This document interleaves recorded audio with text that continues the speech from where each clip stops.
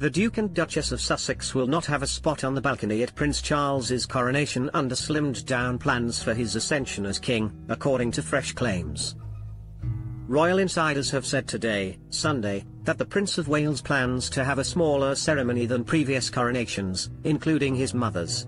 Supposed plans for the day may exclude all but those in the line of succession. A source told the Mail on Sunday, it will be a slimmed-down monarchy on display throughout. I wouldn't be surprised to see just Charles and Camilla, Kate and William and their children on the Buckingham Palace balcony afterwards. Clarence House denied there were such plans. The paper claims that plans are being drawn up under the codename Operation Golden Orb for Prince Charles's streamlined coronation. The prince has already let it be known that he favors a leaner, more modern monarchy. His coronation is reportedly expected to set the tone for the new reign.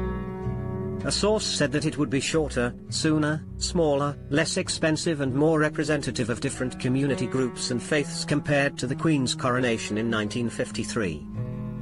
The ceremony will reportedly happen within a year of his accession to the throne.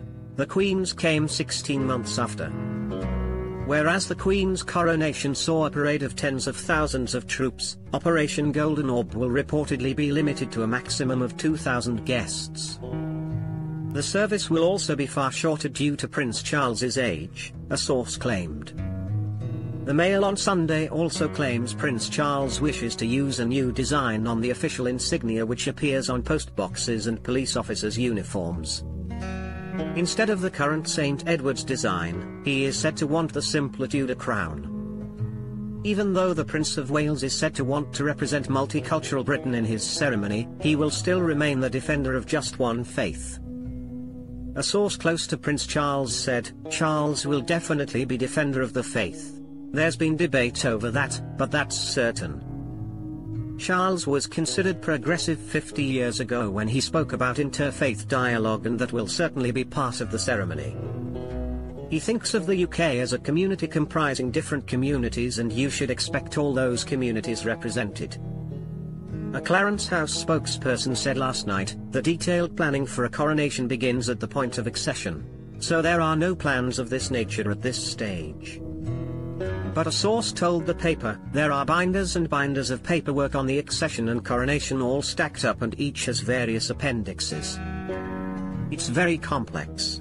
The Golden Orb Committee used to meet twice a year, but now they're meeting much more frequently, sometimes once a month. Compared to the last coronation, there will be a lot less fuss. Last time, special green chairs were commissioned and guests were able to have them delivered to their homes afterwards. You won't see that sort of thing this time. The Arcane Court of Claims, where the lords are invited to put forward their right to be included in the ceremony, could also be scrapped. Following the coronation, Charles and Camilla are expected to tour major UK cities as King and Queen Consort.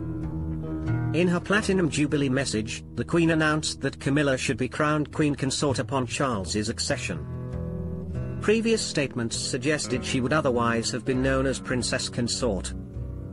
It is said that Prince Charles wishes his coronation, which will be funded by the taxpayer, to be value for money. A source said the next coronation would be far cheaper than the last. It was Charles's wish that any celebration should be considered good value, they added.